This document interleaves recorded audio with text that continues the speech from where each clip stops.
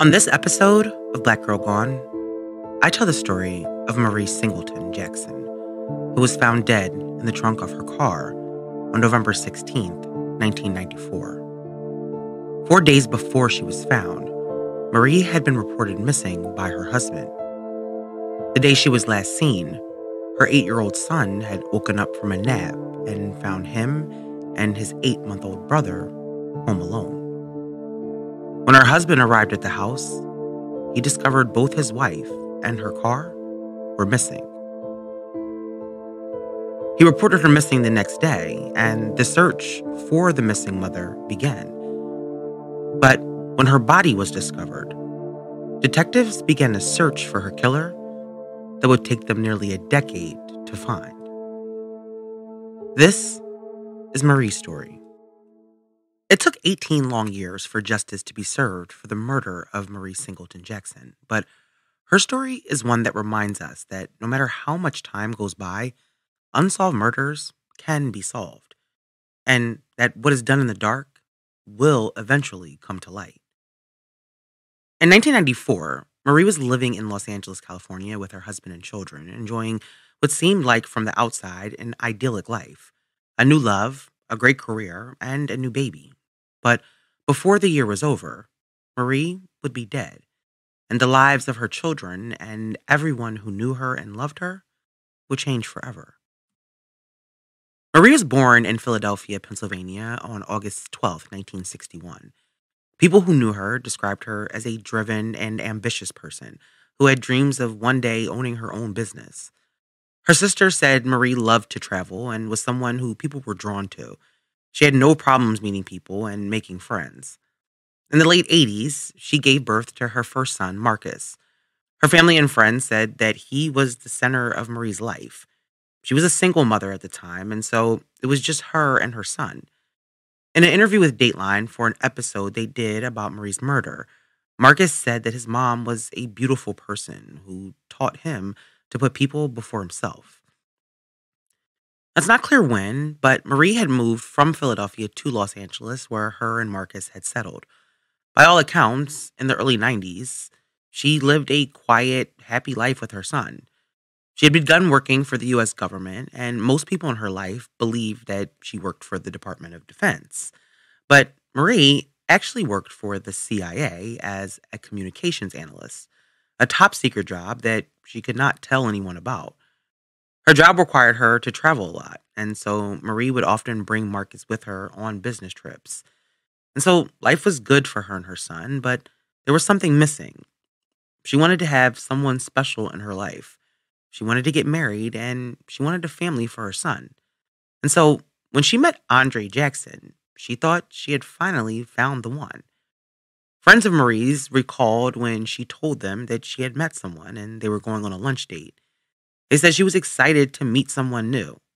Andre was a single father of two, and the couple hit it off right away.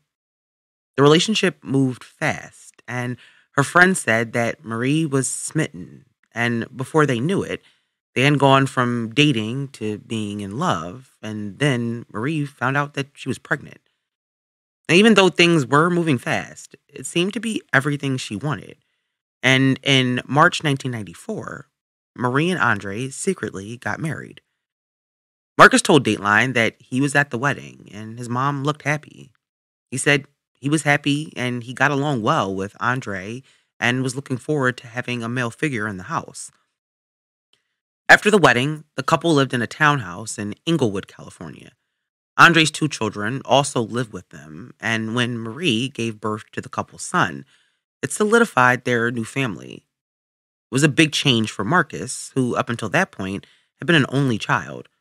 They had gone from a family of 2 to a family of 6 in a short period of time. But Marcus said that everyone was happy. He got along well with Andre's children, and he said having a brother and sister was a cool experience. And Andre became like a father to him.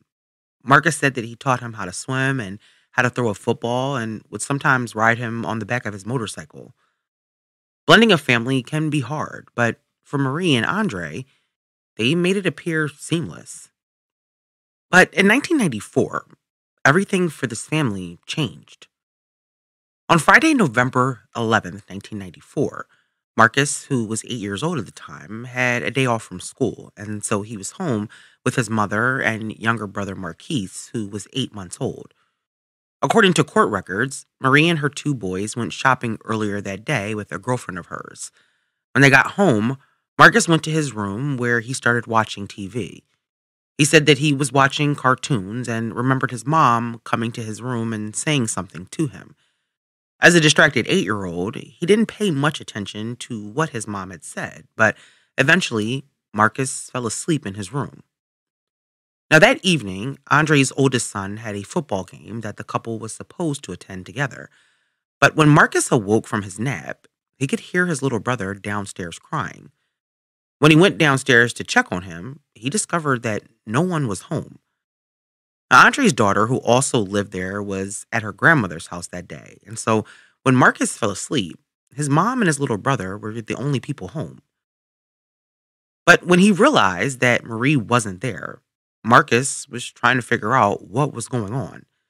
His mom had never left him and his brother alone before. And so at 8 years old, he was trying to wrap his head around what was happening. The court records said that Marcus called someone to tell them that he was home alone, but it's not clear who he called. However, after his phone call, the phone at the house rang. It was Andre, his stepdad.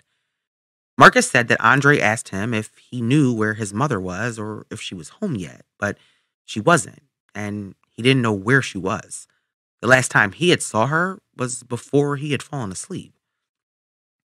And Marcus said he asked Andre where he was and told him that he was home alone and that the baby would not stop crying. Andre told Marcus that he was on his way home. And when he arrived at the house, Marie's car was gone and she was nowhere to be found. Andre then called a friend of Marie's named Bridget to ask her if she had seen Marie. He said that he had last seen his wife at around 5 p.m. that day, just before he left to go to his son's football game. But now she was gone, and so was her car. Bridget said that she didn't really think much of it when Andre called.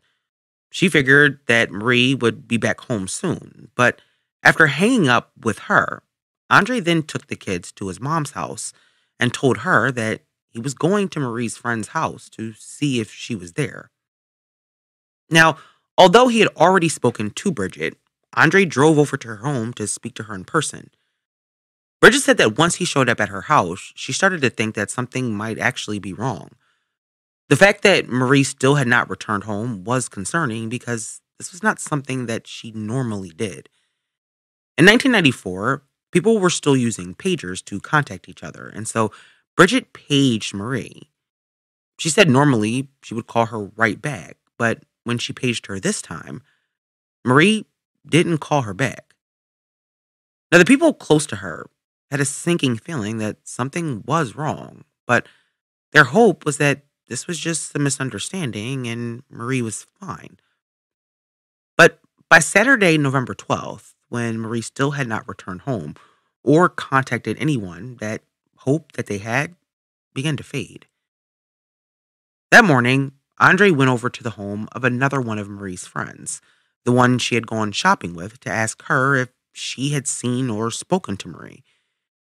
Her friend Jean said that Andre told her that he and his wife had gotten into an argument and that he had the baby.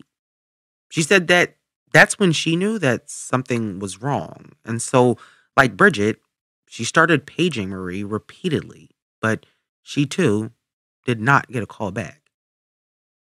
18 hours after his wife was last seen, Andre called the Inglewood police at 10:20 a.m.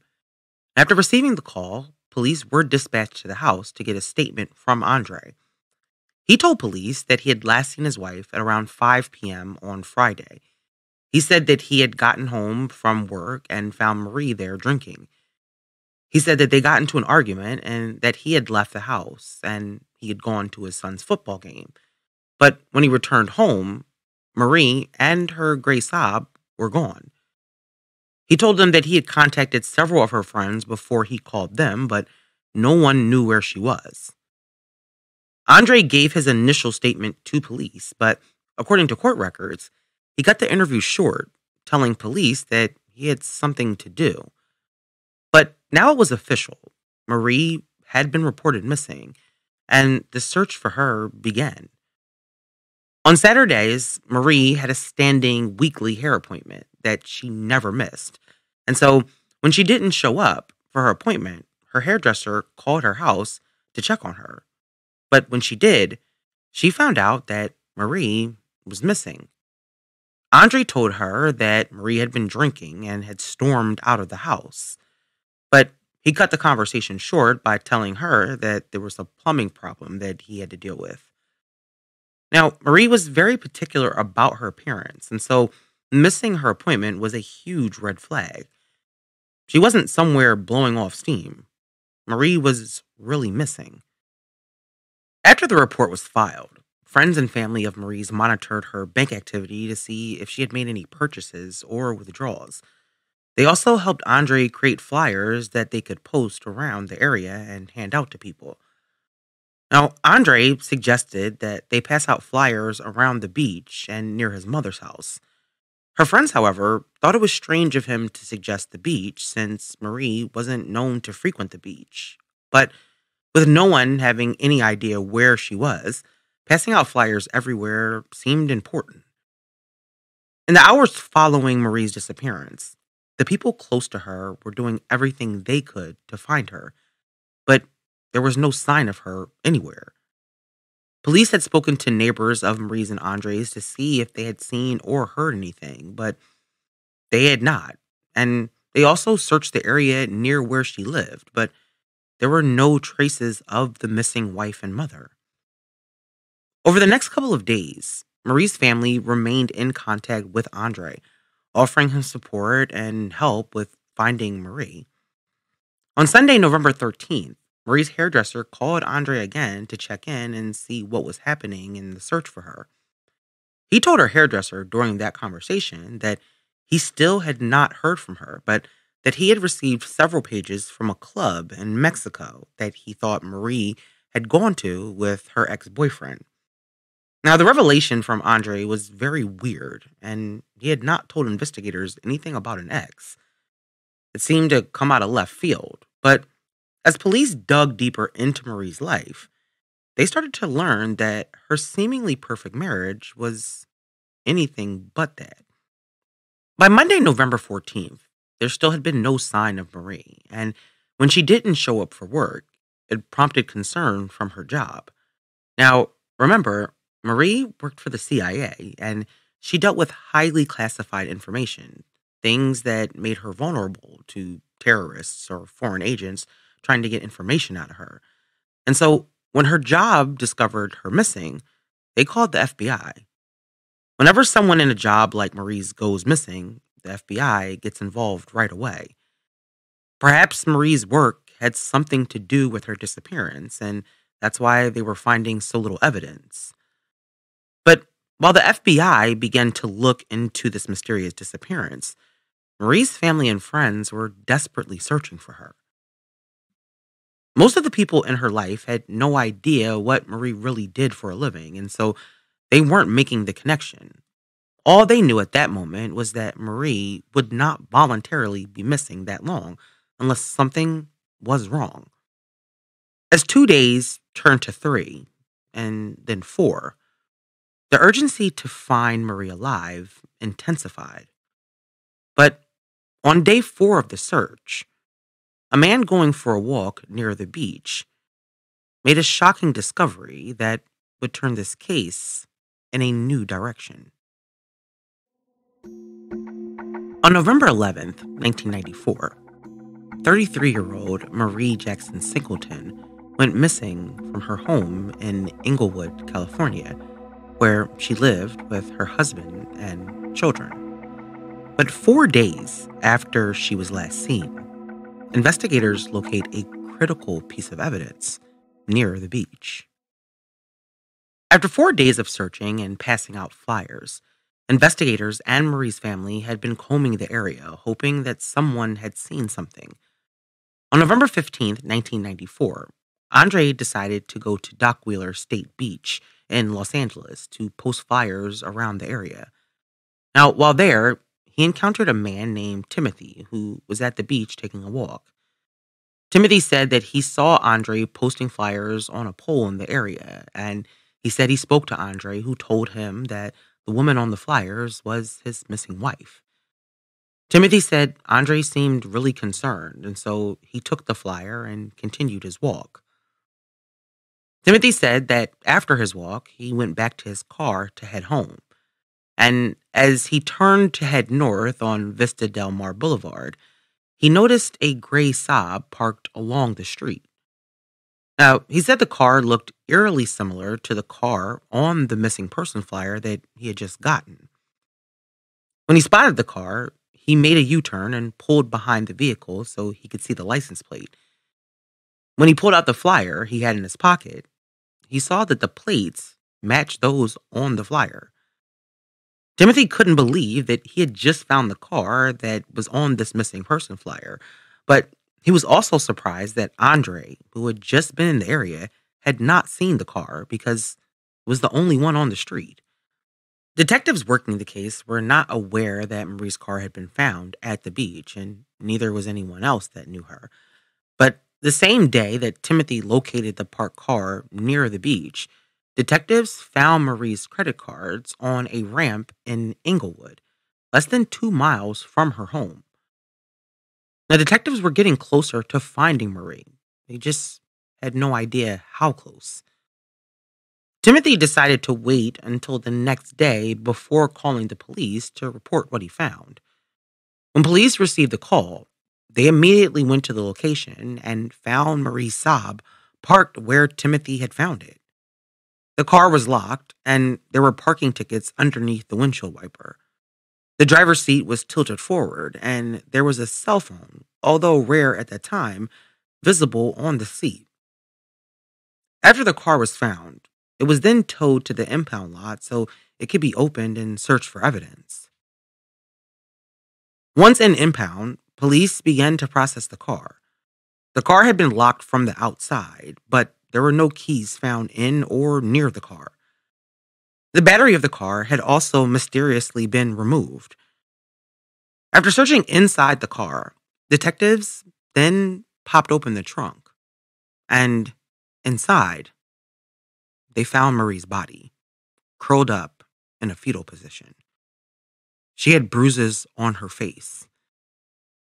It was a shocking discovery, but Marie's disappearance had been solved. Now it was time to figure out what happened to her and how she ended up in the trunk of her own car. When the lead detective returned to the station from the impound lot, he was surprised to find out that Andre was there waiting for him. The detective sat Andre down and interviewed him again. He didn't immediately tell him what they had found. He wanted to talk to him again first about the day that Marie disappeared. Andre said that that night he left work at 5 p.m. and arrived home between 5:10 and 5:15. He said that he had planned to go to his son's football game with his wife, but when he got home, she had been drinking, and so he told her to stay home. He said they then got into an argument, and he left. And he said that Marie was supposed to pick up his daughter from her grandmother's house, but she never arrived. And when he returned home after the game, she was gone. After the detectives heard Andre's account of that evening again, they then informed him that Marie's car had been found and that the body of a woman was inside the trunk. Detectives said that Andre immediately became hysterical, dropping to the floor, kicking and screaming. The detective said that Andre seemed over the top, and he ended up having to end the interview. In all the years that the detectives had been working, he said that he had never seen a man act like that during a death notification. Now that Marie had been found, however, the investigation had shifted to a homicide case. The autopsy revealed that Marie had been beaten and then strangled to death. Nothing had been stolen, and so robbery was ruled out as a possible motive. There were also no signs of a sexual assault, and Marie's body was fully clothed when she was found. DNA had been collected from underneath her fingernails, and there had been a drop of blood that was scraped off the hood of the car. And so detectives had something, but they needed a suspect.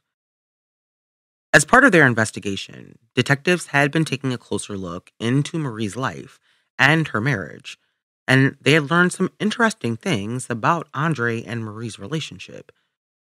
In the months before her disappearance, Marie and Andre's marriage was falling apart. Friends said that Andre was controlling, and the couple argued a lot. During one of those arguments in October 1994, the police were called, but no one was arrested. Marie had been confiding in her friends that she was planning to leave Andre.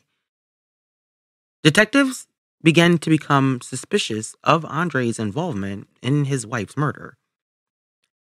Jean, Marie's friend that Andre went to visit the morning he reported her missing, told detectives that when he came to her door, she noticed that he had a busted lip.